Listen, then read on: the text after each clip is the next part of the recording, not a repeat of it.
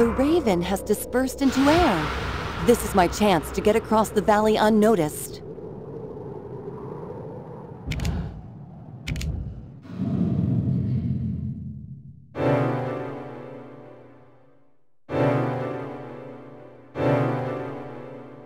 It's Whitmarsh. He summons and controls that monstrous fog raven.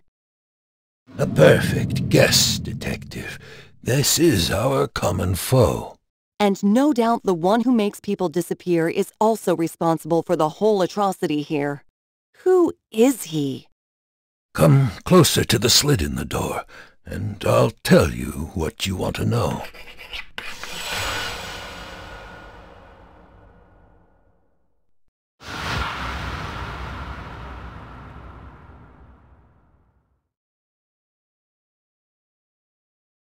You said you would tell me more about our enemy. The one who kidnapped that family is the one who imprisoned me here, and the one whose story I tell. You've challenged no mere man, Detective. Whitmarsh, as he calls himself now, possesses skills you may consider unnatural. You've already witnessed some of them. Yes, the foggy beast is but an emanation of his power. Search his manor. There have to be secret chambers where he keeps his victims. Be careful, though. Minions of the Raven keep their eyes wide open all the time. Here, take this. I hope you'll find it useful in your search.